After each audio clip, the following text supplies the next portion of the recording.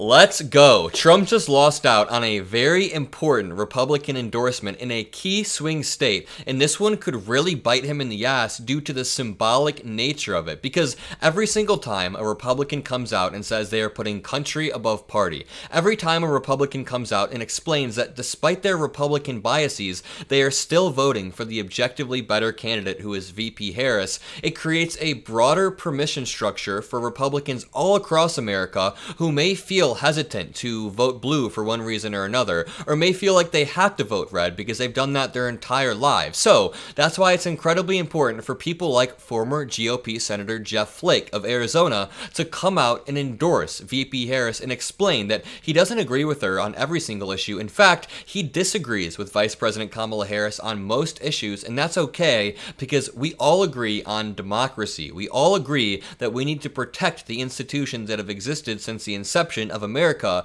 and Donald Trump doesn't want to. Donald Trump has no moral guiding principles. He has a terrible, terrible character, and also he is so inherently authoritarian that he wants to rewrite the Constitution, say every election and court case is rigged, and overall just use rhetoric that is antithetical to the principles that America was built on. That is why we are seeing this unprecedented, historic shift where a bunch of center-right Republicans are coming out and saying, we can't get behind the Republican at the top of the ticket. I mean, if you told somebody in 2004 that the Vice President, Dick Cheney, would be endorsing a Democratic candidate in 20 years or so, people would not believe you. But Donald Trump is genuinely so bad that lifelong Republicans are coming out and saying you need to vote blue to save our country. And again, that creates the permission structure for Republicans in states like Arizona, which Jeff Flake is from, to vote blue. So hopefully this changes the minds of some Republicans. Send this video to any Republicans in your life because we will be talking about all of the people who have turned their back on Donald Trump and said, this man is utterly incompetent. It is hilarious to me that MAGA claims Trump is a, quote, great businessman who, quote, hires the best people, yet his cabinet had a 92% turnover rate within his first year in office, and most of his closest advisors, his lawyers, his vice president have come out and said this man has a childlike understanding of the world around him. So sit back, we have 38 days to go until the election and no time to waste. Let's break down some politics. All that I ask is that you leave a like, subscribe. Though before we dig into this video that Jeff Flake released, I want to visit one of my favorite articles. It's titled 24 Former Trump Allies and Aides Who Turned Against Him. And this article explains, no person in US politics, certainly no recent president, has such an expansive list of high-profile allies turned enemies. And this list is from a year ago, so some of these people have flip-flopped because they are spineless, but these are some very important quotes. Every Republican needs to listen or read this article. His vice president, Mike Pence, said, quote, the American people deserve to know that President Trump asked me to put him over my oath to the Constitution.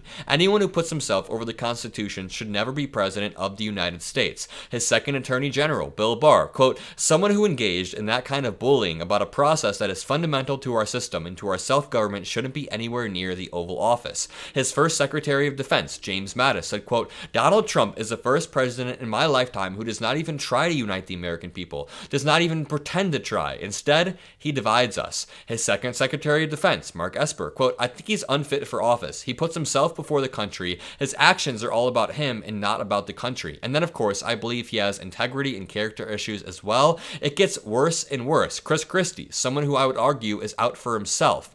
H.R. McMaster, we saw the absence of leadership, really anti-leadership, and what that can do to our country. His third national security advisor, John Bolton, quote, I believe foreign leaders think he is a laughing fool. His first ambassador to the United Nations, Nikki Haley, quote, he used to be good on foreign policy, and now he has started to walk it back and get weak in the knees when it comes to Ukraine. A terrible thing on January 6th and it happened, and he called it a beautiful day. Time and time again, these top Republicans say Trump is absolutely, woefully unequipped to be the president of the United States. This brings us on to former GOP senator from Arizona, Jeff Flake. If this could at least move Arizona by 1 percentage point, that is a win. Listen to his statement today. I'm a conservative Republican who had the honor to serve my home state of Arizona in the United States House of Representatives and in the Senate for nearly 2 decades.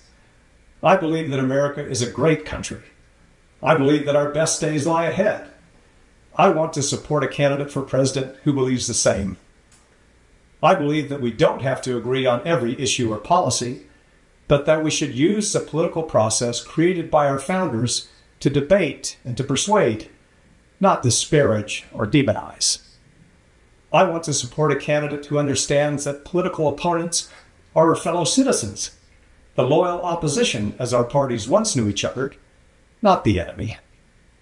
Having spent the past 3 years overseas as a United States ambassador, I've seen up close that we have very real enemies abroad. We also have vital and indispensable allies. I want to support a presidential candidate who understands and appreciates the difference. I believe in our constitutional system and in the rule of law, and I want to support a candidate who respects the will of the voters and would never attempt to use the powers of the presidency to overturn an election after having been turned out by the voters. Finally, I want to support a presidential candidate who seeks to unite our country rather than one who divides us. One who represents the ideals of a new generation of leadership based not on grievances of the past, but hope for the future. For all of these reasons, I'll be supporting Kamala Harris for president and Tim Walz for vice president. I've served with Kamala in the United States Senate. I've also served with Tim in the United States House of Representatives. I know them. I know firsthand of their fine character and their love of country. I would encourage all Republicans who feel this way to do the same. After all, in times like these, there is nothing more conservative than putting country over party. Let's go. That gave me chills at the end. Very well said from Jeff Flake. This is the type of Republican that we need to return to. The type of Republican that actually cares about the country. I wouldn't be surprised if somebody like Mitt Romney is secretly casting a ballot for VP Harris, even if he doesn't come out and endorse her straight up. Maybe he will. But people like this understand the threat that Trump poses. I mean, anybody who has read the fake elector document or the fake elector scheme that Trump and Eastman put together understands how nefarious this man is, how his mind works, and how instinctually authoritarian he is. I'm sure this man living in Arizona read all of the stuff about Maricopa County, all of the shenanigans Trump tried to pull, and that probably persuaded him a lot. A few more of these because I just absolutely love them. His Secretary of Transportation, Elaine Chao, Donald Trump's Secretary of Transportation, said, quote, "At a particular point, the events were such that it was impossible for me to continue, given my personal values and philosophy." She then resigned after January 6th.